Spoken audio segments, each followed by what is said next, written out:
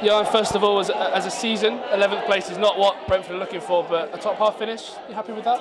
Yes, to be honest, a bit disappointed not finish in the top 10 again and not doing the playoff, because I've been there for 4 years and yeah, we try to do the playoff every year.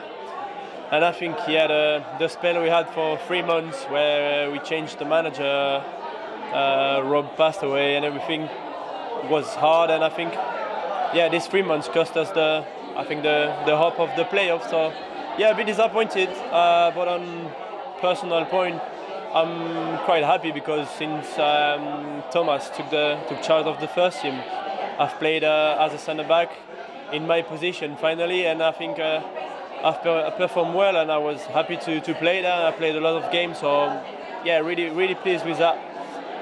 But yeah, now as you know, I signed 4 years contract. I've been there for 4 years now, so I won't be there next year. The season is finished. I'm really gutted. I couldn't say goodbye to the fans. I was supposed to play at Bolton, but the game has been postponed, and on Wednesday I had a concussion, so that's why I wasn't allowed to play today. So yeah, really sad to leave the club in this way, and yeah, couldn't have the opportunity to say goodbye, but it's football, it is what it is. Of course, and looking back at the 4 years, has it been a good 4 years at Brentford? You've played in all sorts of positions, left back, centre back. How's it been?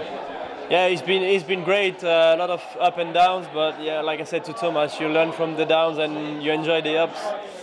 I've played more than 100 games for the club, which I'm really pleased.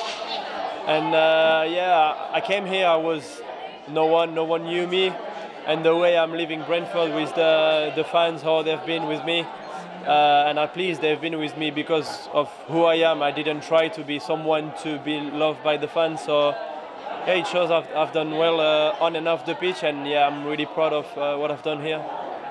And obviously, given that you came into the club, as you say, relatively unknown, you've come through the club with players like Neil and some young players as well. The future of Brentford looks good, doesn't it? Yeah, the future is bright. You saw Jaco made his debut today. Luca played his second game, but the first start. Marcus scored his first goal of professional at Brentford in the league. So yeah, lots of positives to take. We'll have few changes as every year, which is normal in a football club. But I'm not worried about the new players coming in, because Brentford are really good at it. And yeah, hopefully they can keep as many players as they can who are under contract. And I can only wish the club to do minimum the playoff at the last game at Griffin Park, and hopefully they can finally reach what we tried to do for 4 years. And how have you enjoyed being part of that group? Just the group of players, it's been a strong bunch of lads. How have you found that this year? Great, because first I learned a new language. As you can see, I'm still not perfect, but I'm quite good now, and yeah, it's another culture.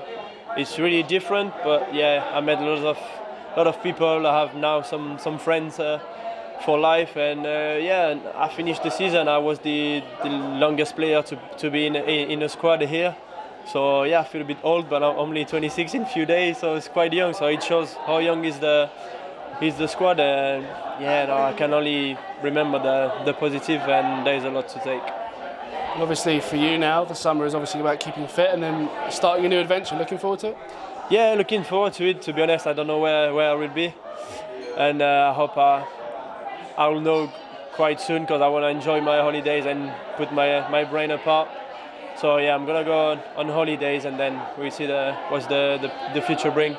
Good luck. Cheers. Thank you very much.